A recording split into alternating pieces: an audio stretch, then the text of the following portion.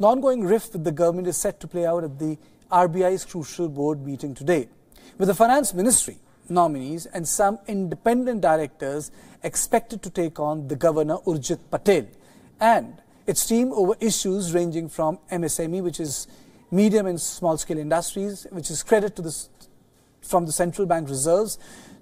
Both sides are in favor of reaching a common minimum ground, while there have been reports and demands from some quarters for the governor to step down. Sources said Patel is unlikely to yield under pressure and will rather mount a strong defense of the central bank's policies regarding stringent NPA recognition norms, as well as measures taken to ease credit supply to MSMEs.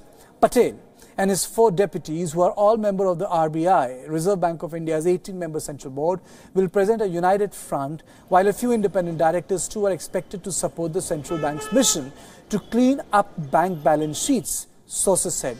The central board, headed by the Reserve Bank of India's governor, is expected to discuss issues mentioned in the agenda circulated to the board members in advance.